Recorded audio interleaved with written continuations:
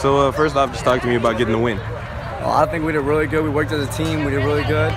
And I think without the seniors being senior night, it really started off the night, got the hype up. I think without the hype, it would have been kind of flat, but we came out hot and did our thing. All right, and you had that big interception. You returned for a touchdown. Just take me through that play. Oh, I went back, and our coach told me to stay deep, and I knew we were going to throw it. It was a long play, so they went up for it. And I'm really known for going up the ball, getting the ball, so I went up for it. I picked it off. Once I got it, the guy tried to fight me. I flipped him over, and I just saw I had a lot of room, so I just took off down the sideline. And I probably got a lot of speed, so I used to my advantage. And I saw my blockers coming, so I cut back behind my blocker, and I took it in the end zone. All right, and then just talk to me. Obviously, you guys got the big matchup against Lutcher next week.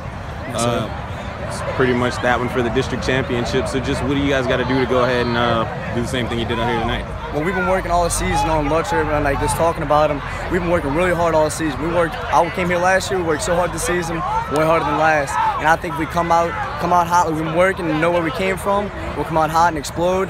And if you ask me, we'll just